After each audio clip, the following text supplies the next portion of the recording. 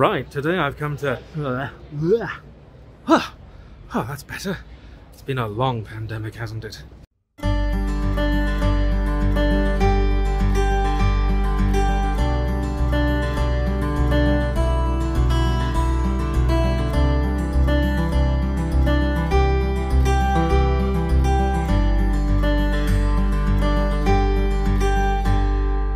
Right, today I've come to Soho, Broadwick Street in London, to see the Broad Street Pump, the famous site of the cholera epidemic that killed over 500 people and, traffic notwithstanding, proved that cholera was a waterborne disease. Traffic, traffic, traffic, traffic, traffic, traffic. And this is not the Broad Street Pump. This is a replica on the site of the Broad Street Pump that was erected by a historical society to mark the location of the original pump, which was torn down long ago. Thanks to this man, John Snow. No, not that one. No, not that one either. The John Snow who was the Victorian doctor. We discovered that cholera is a waterborne disease and was spreading from this pump. The idea that cholera could be a waterborne disease was new and scary. At the time, diseases were thought to be spread by bad airs, known as miasmas.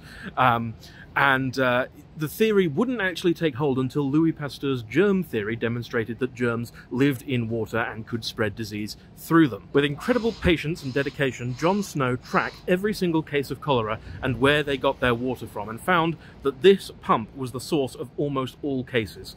Even those that seemed to be miles and miles away from the pump, they were getting water specially taken to them, as they felt that this water tasted particularly nice.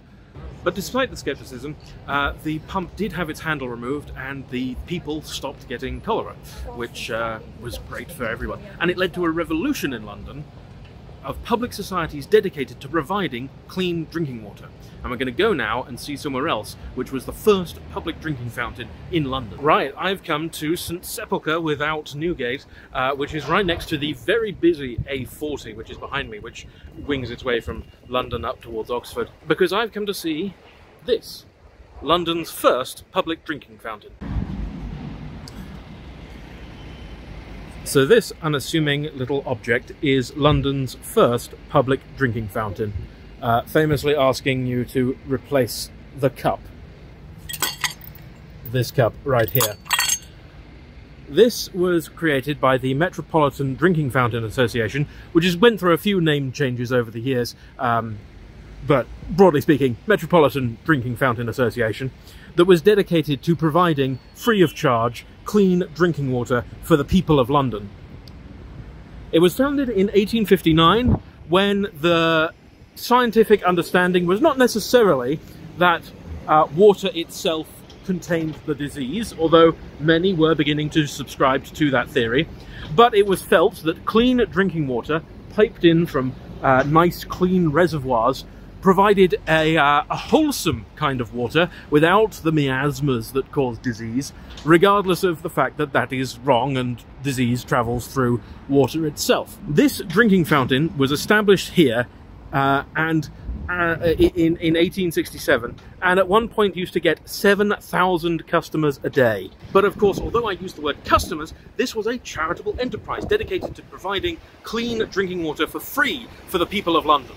You probably haven't heard of St Sepulchre without Newgate by that name, but I'm willing to bet that you have heard of St Sepulchre without Newgate, because this is the bells of Old Bailey. Oranges and lemons, say the bells of St Clement's. This is the bell of Old Bailey, because Old Bailey is over there. There it is, the Old Bailey. So this was the bell that used to ring when the courts were in session. It was the bell that used to ring when men went for hanging as well. Cheerful stuff. Like many churches in London, the Sepulchre Church has been destroyed by fire, the Great Fire of London and the Blitz, of course.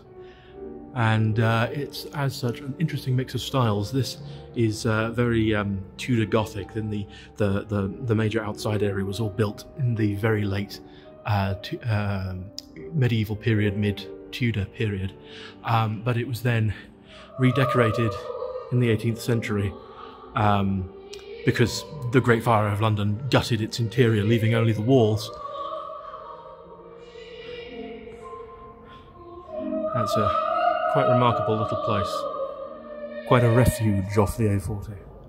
Like many English churches, it contains the tattered battle standards of the local regiment, and I believe that these are the Royal Fusiliers.